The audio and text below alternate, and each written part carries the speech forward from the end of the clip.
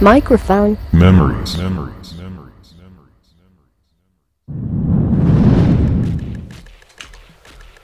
Mountaintop.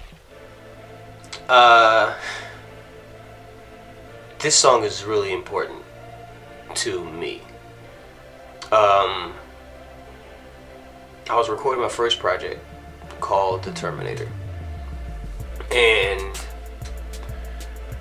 I wasn't in a rush, but I had this extreme sense of urgency about everything I was doing. Like, it's gotta get done. It's gotta get done.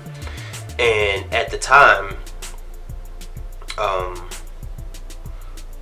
me, my producer Kenneth Pario, like, we were putting in so much work, and then also like the people and the artists around me were putting in so much work as well.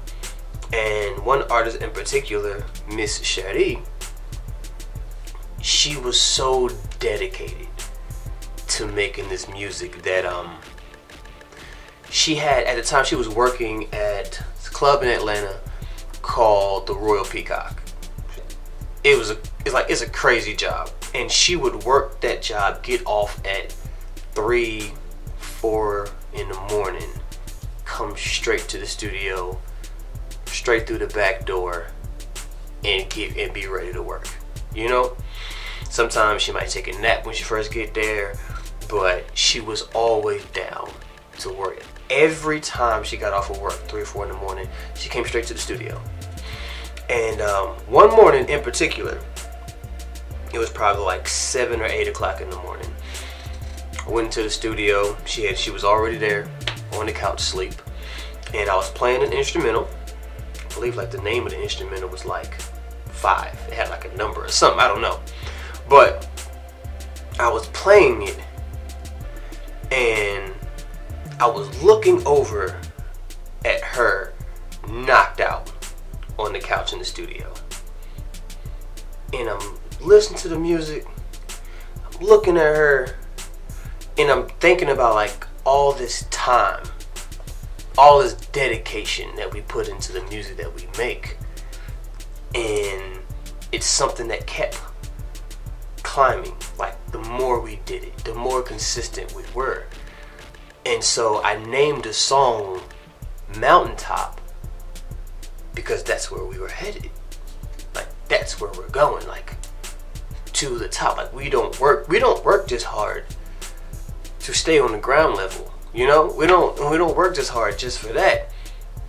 And like, seeing her like on the couch, knocked out, sleep, signified to me like, this is how much this means to her. This is how much this means to all of us, you know? And I start writing verses. Okay, like I'm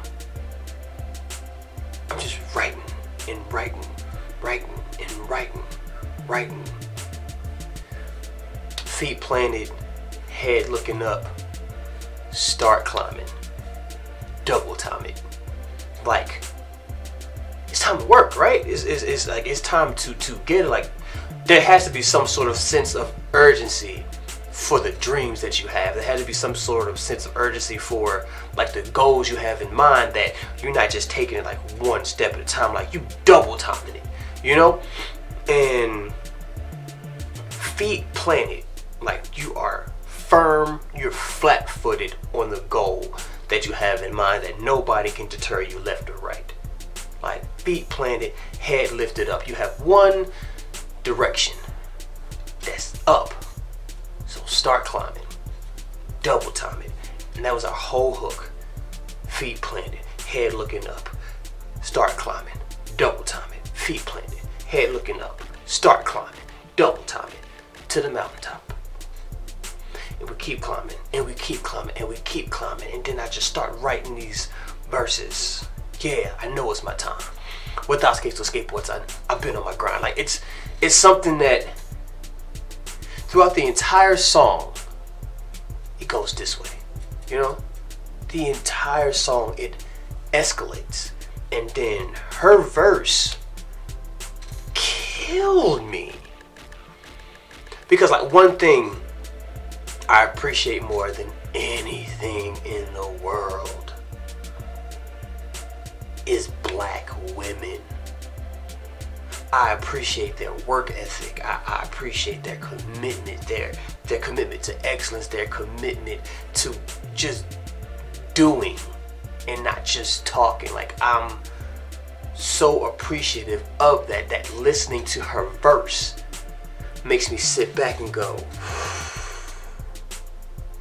she is killing. Like, my verse was great. Like, I loved my verse. But then I listened to her verse and I'm like she's saying something like I won't even lie, like in my verse I'm saying something that represents me and where I am at the time. But what she says in her verse could represent an entire body of women who feel the way that she felt. How hard that she was working, how dedicated she was to going from here to getting up here. General Heat featuring Miss Cheri, Mountaintop.